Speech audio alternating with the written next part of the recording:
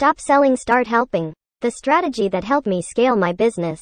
The other day I wanted to celebrate with the Reddit community as my business crossed the 5-figure mark for the first time, and how many of you have watched my journey or have been a part of it from conception, as I was a longtime lurker of many subreddits way before even having an account, and after I shared my first ever client story.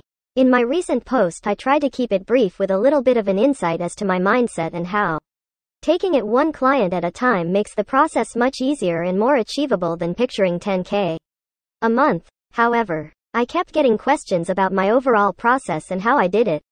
So for those of you who don't want to read everything I'm going to say, just learn, stop selling and start helping. To dive a little bit deeper into the meaning of this, let me start by saying when I started my SEO company, I was doing outreach like crazy with things like cold calling, social media messaging, emailing, and whatever other ways I could get in front of customers, and it was a nightmare.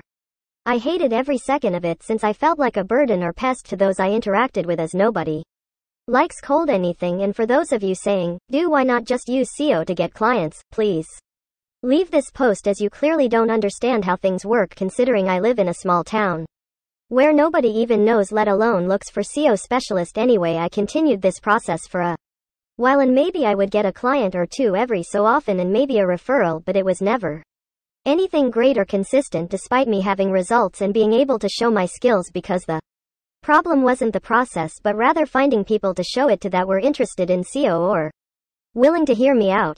So I decided to pivot on my strategy, because at a certain point I started to really believe the idea that if you're chasing, you're losing already, and that quality clients or people in need will seek you out, which is when I decided to start a Facebook group.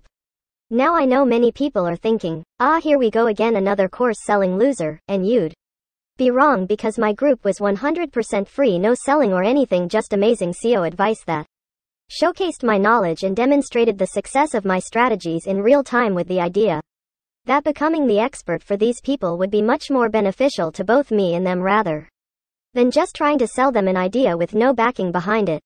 From there I began posting about my group, explaining that I would give 100% free advice, no strings attached, and I got a couple of individuals who happened to be interested and gave it a shot. Long story short, I continued to post every day in my group, showcasing and explaining my results.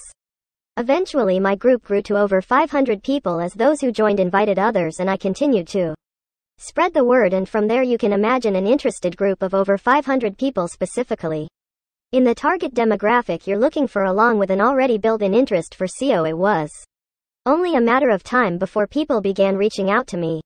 I started to receive tons of messages from business owners thanking me for my help, some of which were just looking for additional one-on-one help, which I provided, but many of them looking for someone to handle their SEO process, because while I may have provided them with all the tools, they didn't have the time to do all the work that goes into a successful strategy, or they just wanted someone they trusted. And after all the postings and time spent helping out, I become their go-to expert that they trusted, and that resulted in more sales than sales pitch or outreach I had ever done. So while I will say this is a much longer form response than I plan to give, and a method many of you probably can't relate to or want to try, I hope this answers the question of how I turned my company around, and one of my most successful strategies I've used for growing my business.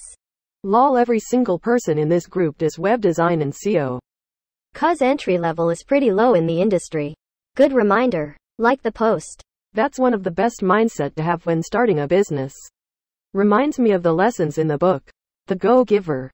Never read it before, might have to check it out.